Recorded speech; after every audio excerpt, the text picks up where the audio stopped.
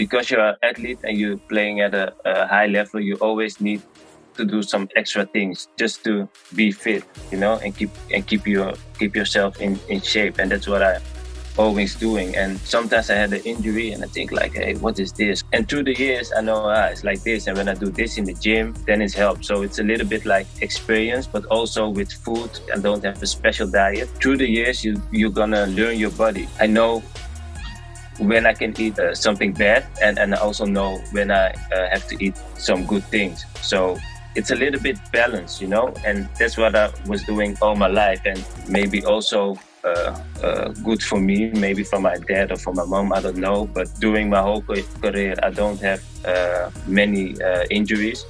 So I think that's also a plus.